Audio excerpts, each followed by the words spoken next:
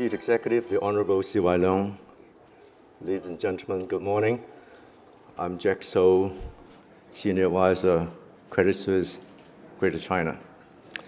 It's my great pleasure and honor to introduce our keynote speaker this morning, the Honorable C.Y. Leung. C.Y. actually needs a little introduction. He was educated in Hong Kong and the UK and is a professional assessor. And he was a member of the Basic Law Drafting Committee and previously also convener of the Executive Council. Since 2012, he has been Hong Kong's Chief Executive, a job that even the late founding father of Singapore, Mr. Lee Kuan Yew, says is impossibly difficult, and he himself would not even think of taking on. However, since taking on the post, CY soldiers on, tackling problems, and making progress. He must go down on record as a leader who has solved one of the longest protest movements peacefully and without bloodshed. Of course, I'm referring to the Occupy Central last year.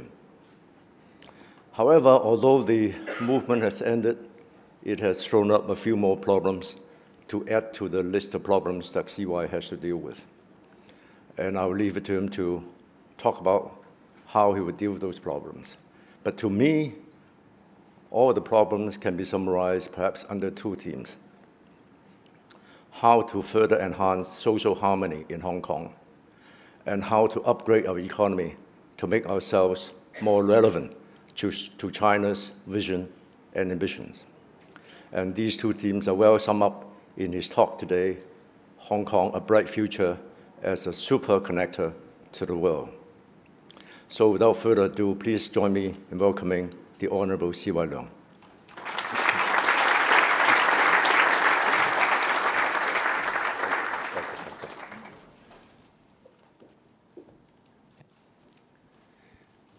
Jack, ladies and gentlemen, good morning. Thank you for this opportunity again to share my thoughts on Hong Kong and its future, your future, our future.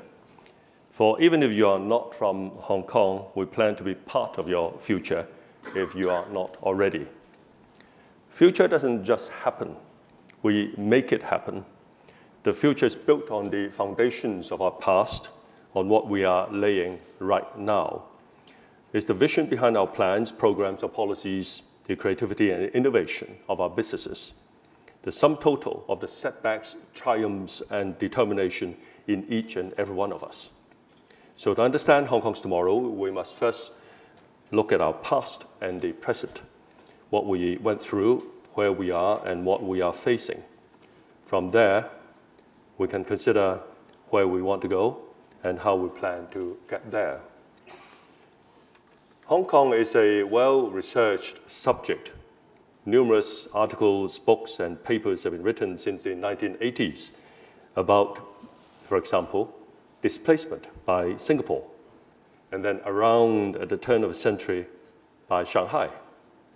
Before 1997, the final demise of Hong Kong was predicted. Many went on record to say that no matter how many other systems we have in one country, we could not have, for example, a separate legal and judicial system from those on the mainland. Milton Friedman weighed in to say that there could not be two currencies coexisting in one country. A book appeared in 1995 with the title, "Who Will Feed China?" warning about food shortage in the country.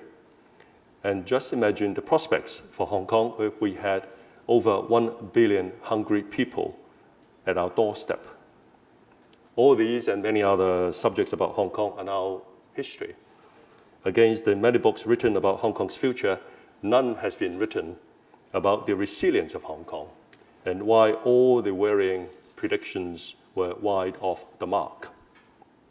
It is a fact that Hong Kong dollar has been alive and well since 1997. It is a fact that we have maintained a separate legal system and a robust judicial system, that is not only separate from the mainland's, but also independent of the executive authorities of Hong Kong. We now realize that China is big enough to require both Shanghai and Hong Kong, and Asia is big enough to have both Singapore and Hong Kong. And the Chinese people on the mainland have enough money after paying for their food to come to Hong Kong to shop for branded goods, and the list could go on. Hong Kong remains highly relevant to China. If one is allowed to be immodest, one would definitely say that we have a key role to play in the country's reforms, the ongoing reforms. At the same time, the mainland of China is our biggest and most important partner in many ways. Investments by Hong Kong companies on the mainland now cover virtually all these sectors. We are now in mining, dairy farming, horticulture, education services, petrochemical, pharmaceutical, as well as the usual real estate and professional and obviously financial services. We also have all the corners of this vast country covered. Everywhere we go, from the remote northeast to the equally remote southwest, we come across Hong Kong residents and Hong Kong businesses. Professional services is one of our fastest growing sectors on the mainland. It is estimated that 70% of fees earned by Hong Kong-based architects are from the mainland. Let's put aside the dollars and cents for the time being and look at one aspect of social integration between Hong Kong and the mainland of China. Over the past few years, about 1/3 of all marriages registered at the Hong Kong registry were between Hong Kong residents and mainland residents. It's about 1/3. Now, this government has been accused from time to time of getting too close to the mainland, but I can assure you that we do not provide dating services. And it just happened between Hong Kong and the mainland. Of course, we have our fair share of challenges to contend with, and some of these challenges come with opportunities of historic proportions. Let me briefly mention two. One is the move to change the method of electing the next chief executive to universal suffrage. To do so, the change has to be passed by 2/3 majority of the members of the Legislative Council. It has to receive the consent of the chief executive, and finally, the approval of the Standing Committee of the National People's Congress. The change to universal suffrage is provided for in the Basic Law, which says, I quote, "The ultimate aim is the selection of the chief executive by universal suffrage upon nomination by a broadly representative nominating committee in accordance with democratic procedures," unquote. I should also mention that whatever the election method, the chief executive shall be appointed by the Central People's Government. This substantive, and it's not ceremonial, appointment is necessary and is stated in the Basic Law, since the Central People's Government devolves additional powers to the Chief Executive of Hong Kong, so that Hong Kong has a high degree of autonomy, much higher than the autonomy that other local governments in China and outside of China have. I have publicly committed to universal suffrage in 2017. So has the National People's Congress. If we can secure 2/3 majority in LegCo, we can make history here and now. We can choose our next chief executive by universal suffrage, one person, one vote, for the first time ever in Hong Kong's history. For 79 days last year, certain main roads in Hong Kong were occupied.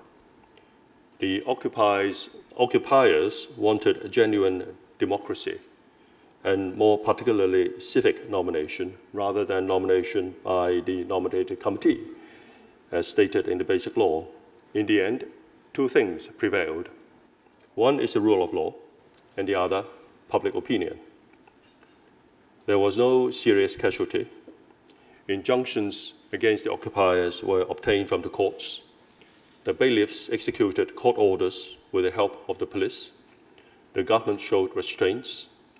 The public began to lose patience over the Occupy movement.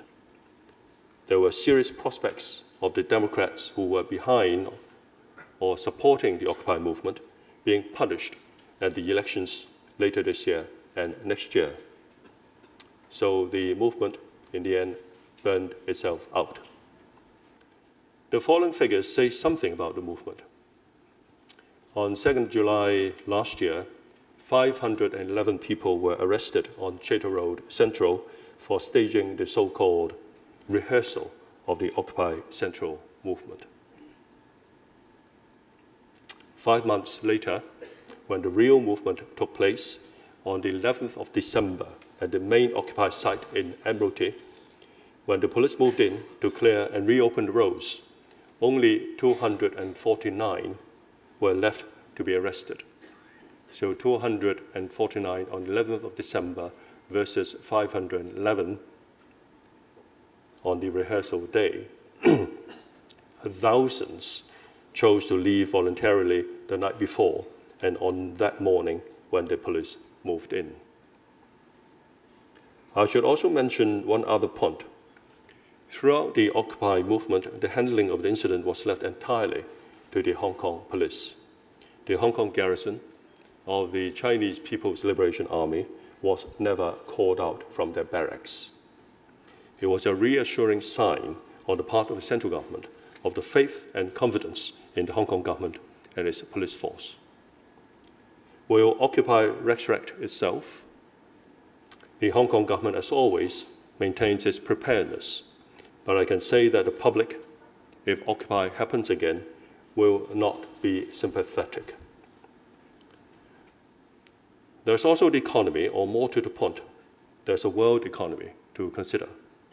The Chinese government trimmed its target for economic growth this year to about 7%. Recovery of the economies of the US and Europe is by no means certain. Given that Hong Kong's economy is significantly tied to the world's, in last month's budget, the Financial Secretary forecast that Hong Kong's GDP would grow in the coming year anywhere from 1% to 3% this fiscal year. That wide range reflects uncertainties. If the 2015-16 budget offers reason for caution, it also underscores Hong Kong's strengths. That includes our sound fiscal position. Our fiscal reserves are now equal to about 20 months of government expenditure. For the fiscal year ending next Tuesday, we expect a record high profits tax receipt. Our salaries tax receipt is also significantly higher than the original estimate. So thank you to all those who pay these taxes. And we can invest, and invest substantially in the people of Hong Kong and in their livelihood. In the 5 years since 2010-2011, total government expenditure and recurrent expenditure will have soared by over 45%. But we still had a big surplus last year.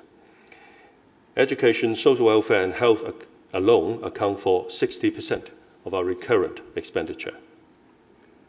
Alleviating poverty is also a priority. We do have poverty in Hong Kong. 2 years ago, we introduced the Old Age Living Allowance. To date, that supplement has benefited more than 410,000 elderly people in need. And thanks to this initiative, by the end of 2013, our poverty rate had dropped from 15% to 14.5%, a milestone of a fight to reduce poverty and a testimony to the endeavors of the government. Our strategy is to ensure that we have a reasonable and sustainable social security and welfare system in place for those in need. And no less important, that we encourage young people and adults to become self-reliant through employment. In that regard, both my policy address and the budget offers a number of initiatives and programs created to expand our talent pool in those areas where we just don't have sufficient local manpower or professional expertise. Infrastructure development, for example, is critical to our future, which is why our capital works expenditure has grown from $50 billion a year 5 years ago to some $70 billion this fiscal year, and it will maintain at the current level in the next few years. Our annual overall construction expenditure, this covers both the public and private sectors, has reached $200 billion in 2014 and will remain at between $190 billion and $240 billion in the coming few years. The challenge is finding enough skilled manpower to meet our needs. In the policy address, I pledge $100 million to boost the construction industry's manpower training and related efforts. There are blanks too in the financial services sector. As the Financial Services Development Council noted in a recent report, Hong Kong needs more financial services professionals in mid and back office operations. We're now studying the Council's recommendations and will give them our serious consideration. The labour market remained tight in 2014. Last year, unemployment edged down to 3.2%. Total employment grew by 0.9%, reaching a new annual high. In short, Hong Kong people are making and spending good money. Grassroots workers have enjoyed particularly appreciable increases since statutory minimum wage took effect 4 years ago. Since then, average employment earnings of full-time employees in the lowest decile group rose 35%. And this is the extent of increase in 4 years. The lowest decile group in our workforce are now making 35% more than 4 years ago. Taking away inflation, the figure is 13%.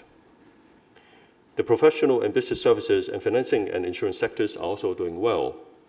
They saw robust payroll growth of some 7% year-on-year in the first 3 quarters of 2014.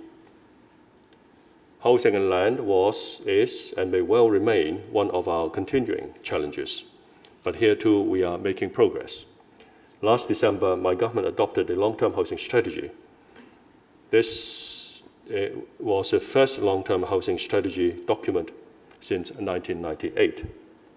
I'll leave the details for another time, but based on demand projections, suffice to say that our housing supply target for the coming 10 years is 480,000 units.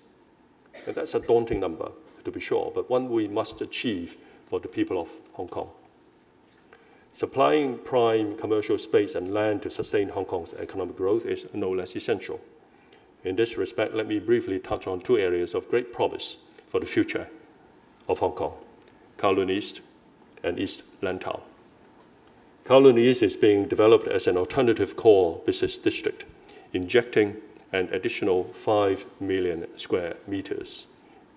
Yes, it is square meters, 5 million square meters, so it's more than 50 million square feet of commercial and office floor area into Hong Kong's stock.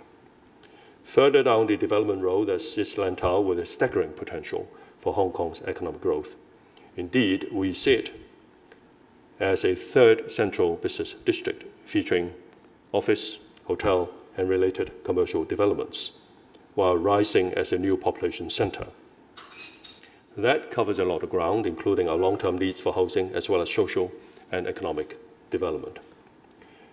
East Lantau will evolve alongside the Hong Kong-Zhuhai-Macau Bridge, which is one of the longest in the world of its kind. The bridge will connect Hong Kong to the prosperous Western Pearl River Delta of Guangdong. These and other infrastructure and logistical developments will strengthen Hong Kong's role as the superconnector between the mainland of China and the rest of the world. This role has just started to grow. It is underpinned by the one country, two systems arrangement, which allows us to enjoy the benefits of being part of China while retaining our singular strengths. When you are in Hong Kong, you are in China. But then Hong Kong is not just any Chinese city, because we practice the other system that provides us with distinct advantages compared to other cities in the country. While exploring the enormous Chinese market, you can operate your business in China through Hong Kong.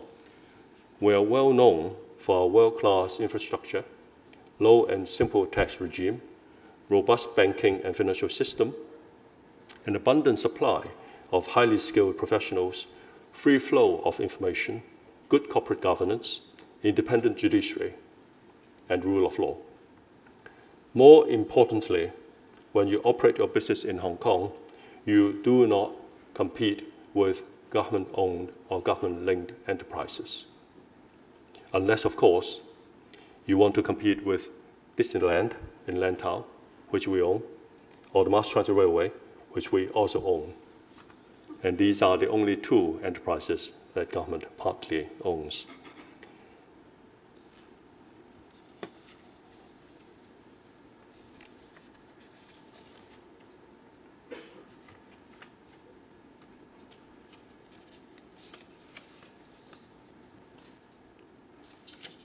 We are the superconnector because we understand both the mainland and global interests. This understanding has been our core competence for more than a century. We understand both the mainland and global interests. We are the superconnector also because we have open minds and a welcoming attitude to foreign businesses whom we see as partners more than competitors. This understanding attitude makes us, among other things, Asia's business hub, where the business world wants to be. And of course, it has conveniently made us the Chief Information Officer and Chief Knowledge Officer of China. The successful preservation of the Hong Kong dollar as our legal tender since 1997, alongside renminbi on the mainland, has given us an unexpected connector advantage. Hong Kong is now the world's hub for offshore renminbi business. Hong Kong banks today handle some 70% of global renminbi payments. At the end of January, Hong Kong's renminbi deposits and outstanding renminbi certificates of deposits were worth more than 1.1 trillion renminbi, about 60% of the offshore pool of renminbi liquidity. Renminbi trade settlement managed by Hong Kong banks last year came in at 6.3 trillion renminbi, a jump of 60%, 60 over the previous year. About 500 renminbi bond issuances were arranged in Hong Kong between 2007 and February of this year. Together, they were worth more than 370 billion renminbi. In the last quarter of 2014, average daily turnover from our real-time gross settlement system totaled 850 billion renminbi. That's 80% increase year on year. Our superconnector role continues to bring us fresh opportunities. The Shanghai Hong Kong Stock Connect, which was launched last November, was a recent example, which also assists in the opening up of the mainland's capital market, as well as the internationalization of the renminbi as a currency for global investment. A similar scheme, the Shenzhen Hong Kong Stock Connect, is now in the works, and that underlines the other developments connecting Hong Kong with southern China. After the Shanghai Free Trade Zone, the central government is creating similar pilot free trade zones in Guangdong, which is right next door, Fujian, and Tianjin. The Guangdong Free Trade Zone will embrace Hengqin, Nansha, and Qianhai. Each of these areas will, no doubt, create new opportunities for Hong Kong. In turn, Hong Kong, thanks to its superconnector role, will enable global business to take advantage of southern China's rising business tide. The economies of ASEAN are also central to our future. Indeed, ASEAN is a critical part of our business right now. It's our second largest trading partner behind only mainland China. It's also Hong Kong's seventh largest source of inward direct investment. Hong Kong is ASEAN's sixth largest source. ASEAN's combined population of more than 600 million is about 100 million more than that of the European Union. ASEAN's workforce is young, its population aspiring, and the region's needs for wide-ranging infrastructure and business services great and growing. It's with this in mind that we are in the midst of completing a free trade agreement with ASEAN's 10 member states. Successful completion of the pact will mark the beginning of a new era for Hong Kong-ASEAN cooperation. More opportunity for Hong Kong trade and businesses. More prospects for all of you here today. Ladies and gentlemen, the future of Hong Kong is not described in 20 minutes. The basic message is simple, that this government is proactively planning for and shaping the future. Again, if I'm allowed to be immodest, I would carry on to say that Hong Kong is working with the rest of the country to shape the country's future. All in all, we are, in countless ways and means, working toward a tomorrow that will reward us all, the community of Hong Kong, as well as the country, the people of Hong Kong, as well as its businesses. Thank you.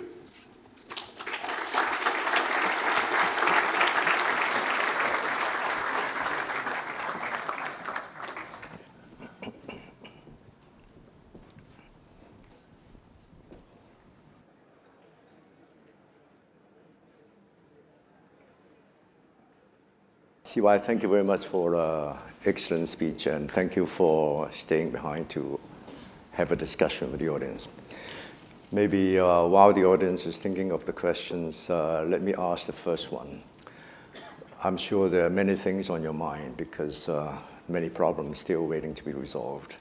Housing shortage, education and upward mobility of the young, bridging the gap between rich and poor, upgrading Hong Kong's economy, building infrastructure, including the third runway, which is very close to my heart. So what are your priorities and how do you propose to deal with these problems in the face of a, should I say, obstructive Legislative Council?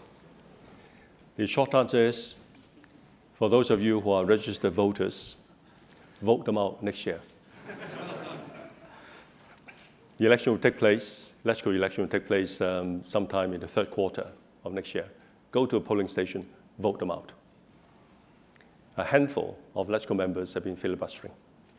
They are delaying, for example, the implementation of infrastructural projects, which we need, which we have budgeted for, which will do great things to the economy and to society. We need we need to have majority in both sides of the House, functional constituency, geographical constituency, to move a motion to change the rules and procedures of LegCo so that we do not have filibustering. The debate on the appropriation bill, which is part of the budgeting process, will start very soon in LegCo and can watch what filibustering does to Hong Kong. On the question of the key agenda items on government's agenda, for the past 2.5 years, and this is very much in keeping with my pledge in the election manifesto, there are 4 main focus areas: housing, poverty, and again, we do have poverty in Hong Kong, and the environment, and aging society. Aging society brings a number of challenges in a number of policy areas. Healthcare, housing for the aged. There's a different kind of housing. Transportation, generally paying for retirement, and so on. So these are the 4 key areas. Obviously, we're not saying that education is not important. We're not saying that healthcare is not important. But we need to focus on the main areas, the main challenges that Hong Kong faces. Thank you. Any questions and comments from the floor?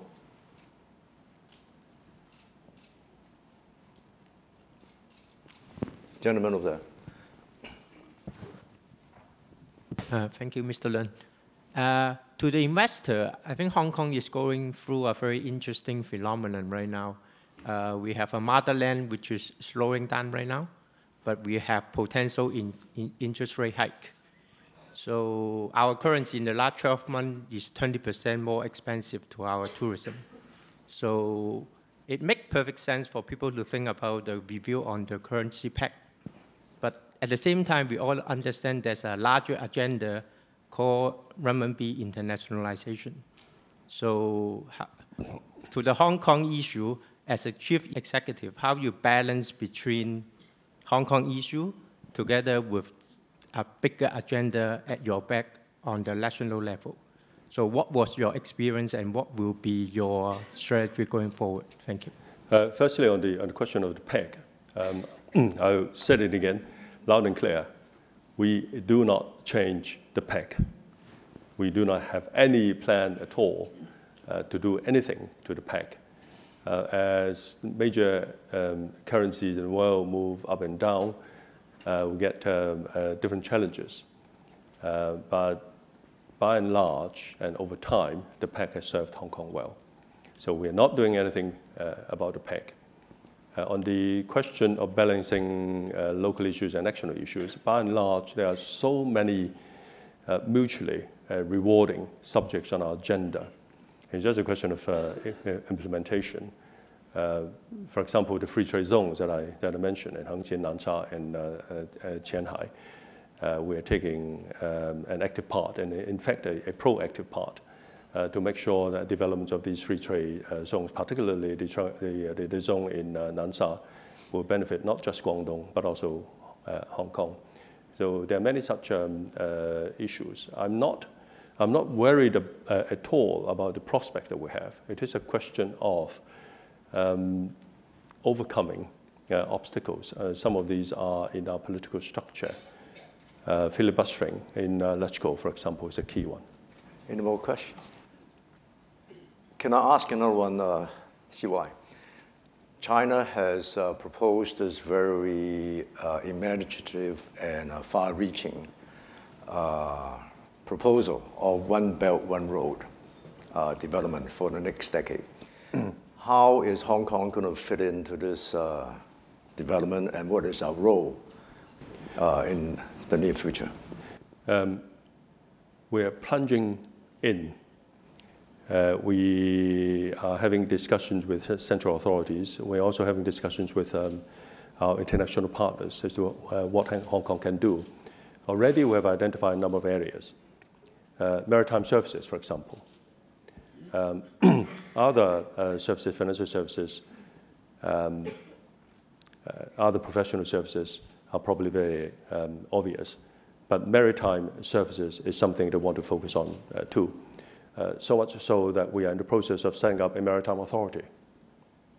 And you probably read about or read the announcements of the establishment of this authority pretty soon. There's a key sentence in the 12th five-year plan, which is coming to an end. And we're in the process of mapping out the 13th, or the Hong Kong part of the 13th five-year national plan with the central authorities. In the 12th five-year plan, the sentence goes something like this. I'm translating in my head as I speak. To support Hong Kong to consolidate and enhance its role as an international financial, trade, and transportation center. And by transportation, one means both shipping and civil aviation. Consolidation means, to me, keeping what we have and don't lose it. Enhancement means doing something smarter, move up the value chain. And that, to me, means instead of moving container boxes around, for example, or having more container terminals, move into the maritime services space and do things such as maritime legal services, insurance, financial services, dispute resolution, and so on. These are sectors that we are focusing on.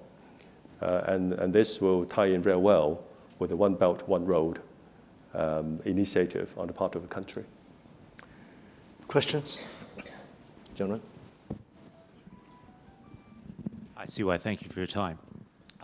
With the passing of Lee Kuan Yew this week, I wanted to, maybe this is a good time for us to reflect on Singapore and the many roles it serves vis-a-vis Hong Kong. You mentioned earlier as a potential competitor, as a co-leader for Asia, and perhaps as a role model, both on the economic and governance front. So I just want to get your thoughts on not quite what Singapore did right or wrong, but how do you reflect on Singapore as a role model on governance and other issues?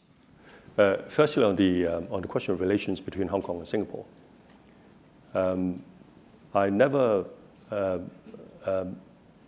believe in the theory that Hong Kong and Singapore compete against each other in a sort of negative sense of the word. Competition could be healthy. And I actually challenged this notion to the point of accepting invitations to sit on 3 Temasek-linked boards.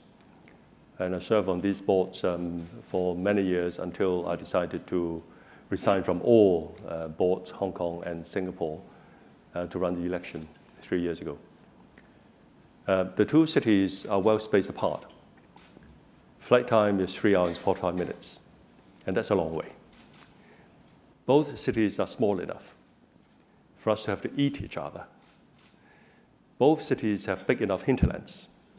Singapore has the ASEAN countries, and we have the mainland of China. And I see more opportunities for collaboration between us. So that's my view on the relations between the 2 cities. Singapore as a model for Hong Kong. Yes, there are many areas where we could compare notes on. But the 2 cities are very differently structured, and we have very different histories. We have different peoples. And therefore, I wouldn't just tear out the leaf of Singapore's history and try to plant it in Hong Kong. We have our own challenges and opportunities, likewise Singapore, and they have their own solutions, and likewise Hong Kong. Question? Mr. Leung, you mentioned the housing being one of your key focuses, and your government has done a lot to try and facilitate the more affordable housing. Yet, has it really worked? Is there any additional measures that you're planning in the foreseeable future? We are working on the supply side. We are also watching the demand side. As you probably know, on the demand side, we have managed to manage down, and in some cases, manage out altogether 3 types of demand, which in our view should take a lower preference compared to occupational demand. These 3 types of demand that we are managing down, or we have managed down, in some cases managed out, are speculative demand, investment demand, and external demand. We are watching the situation, and we do not rule out the possibility of having to carry out other or additional demand management measures if prices continue to run away. On the supply side, we are doing a lot. We have a 30-year plan. Obviously, we need to produce 480,000 in the next 10 years. We expect to hand over the first key to an apartment in a public housing estate in Northeast New Territories, for example, in about 9 years. It's a big project, and it's a good quality project. It's going to be the best quality new town. It's a new generation new town that we're building.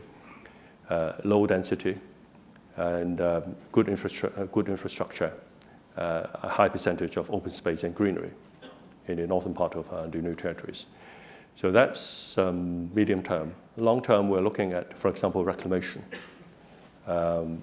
We have an ambitious reclamation project somewhere between Lantau Island and Hong Kong Island. And we have a population target of nearly 1 million people for Lantau and this reclamation project. So supply side is important too. We need to break the backbone of the housing problem by making supply happen. Question? Gentleman in the back. CY, thank you for your comments. Just a quick question about the environment. I know that there's been, there have been measures that have been put in place by the government, but we still continue to have days of record pollution. Can you give us a sense of what the future holds in terms of what measures and when we will actually see a material difference, you know, in the pollution in the environment? We are doing a lot we have done a lot in the last 2.5 years since I took office on the environment side, particularly improving air quality in Hong Kong. We're replacing pre-Euro 4 fleet of goods vehicles in Hong Kong by offering pretty handsome subsidies to lorry owners, and that already is happening. The replacement is already happening. Air quality, generally speaking, is improving. NO2, SO2 levels are coming down. And we are the first Asian city or first Asian port that requires ships at berth to use clean fuel while they're at berth. So these are some of the measures that we have implemented, and we expect air quality to continue to improve in the next few years. Siwai, can I ask you a question about the conflict between mainland Chinese tourists and some local residents? As we know, some scuffles happened in certain locations. Although from a very small minority of local residents, nonetheless gave Hong Kong a very bad image on the social media, on television, and so on. What would be the way forward to resolve this conflict and to recover or change Hong Kong's image as a welcoming center for tourists from every direction? Thank you. Managing the interface between Hong Kong and the mainland is never easy. A few years ago, I wrote a series of articles on what I call internal diplomacy. And this is the diplomacy between Hong Kong and the rest of the country. And many aspects of internal diplomacy is like external diplomacy. I even sort of coined a Chinese term for this, 内交 and 內交. It's complex. It's a very rich interface. There are many, many issues. As I said, social integration between Hong Kong and the mainland is happening at a pretty fast way. Not many people in Hong Kong or on the mainland of China realize that about 1/3 of our marriages registered in Hong Kong are between Hong Kong and mainland residents. So things are happening pretty fast. Tourism is one of our important sectors. It contributes about 4.7% to our GDP. More importantly, GDP contribution on its own is not that important. Professional services also contribute 4.7% to our GDP. More importantly, tourism provides a large number of jobs, particularly to the low-skilled or non-skilled workers in Hong Kong. And so that has a social dimension to it in terms of importance. But we need to address the question of capacity in Hong Kong as well. The number of retail outlets we have, how wide is our pavement in some of these neighborhoods, and how many eateries are there in the northern part of the new territories, when both visitors and local people, including school children and white-collar workers, queue up for their lunch boxes. How many eateries do we have? The question of public transportation, are they being crowded out by visitors? These are issues that we need to look at too. And we need to balance the needs of the visitors and the local people. And when there isn't enough resource, whatever the resource is, to go around, I've said this many times, I've said it here this morning again, Hong Kong people come first. And that's why I eliminated the quota for mainland pregnant women coming to Hong Kong to give birth as soon as I was elected. That's why, as I said, we have a stamp duty arrangement to discourage external demand, and much of the external demand was made up by demand from mainland residents to buy residential properties in Hong Kong. So we need to strike a balance between tourism as an economic sector, as a source of employment, important, and the general orderliness and also livelihood of the people in the districts affected. Questions, comments?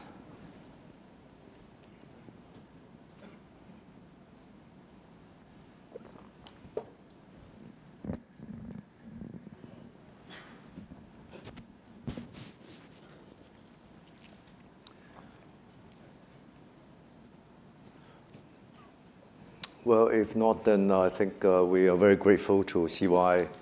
We know how busy you are in your daily schedule. Thank you for coming to give us a good speech and also have this discussion with the audience. Thank you very much. Thank you.